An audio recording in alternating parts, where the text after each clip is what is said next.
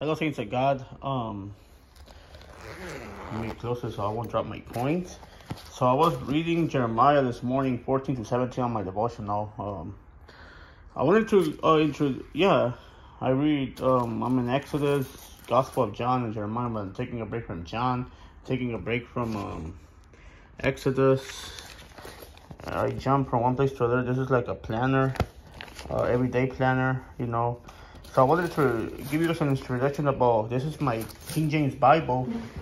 I'm not a KJV onlyist, but I noticed that my gospel tracts fit here. You see, my tracts fit here in my evangelistic Bible. I have my pen. Somebody gave me this Bible like 2 years ago. I've been having it for. This is also my personal study Bible. I take it to Coffee Bean, Chick-fil-A. Sometimes I even preach with this Bible. But the only thing is, the negative part is I need someone to help me with the tracts. When I do solo, I just like, the only thing is, look, it's not bilingual. I usually preach, when I go to the open air, I use my bilingual Bible. The negative part about my bilingual Bible, the cover doesn't have this zipper. See?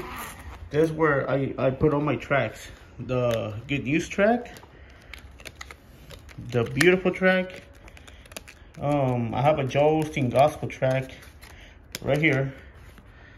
My evangelism equipment, part 4. The Smart, Are You a Good Person? Coexist, Princess, Pride, Jesus, God Fruit track, Abortion tracks, God Loves You tracks, the Racism tracks. They belong here.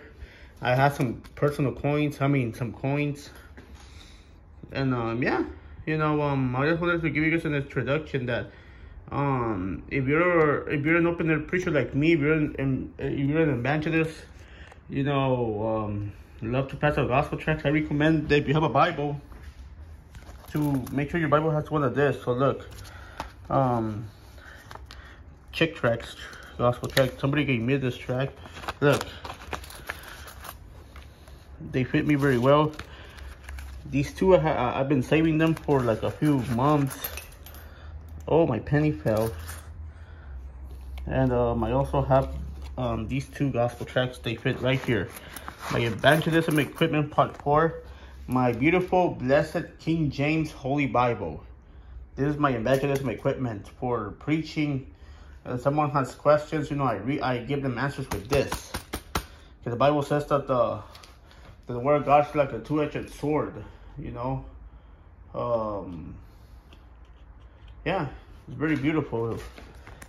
My beautiful King James Holy Bible.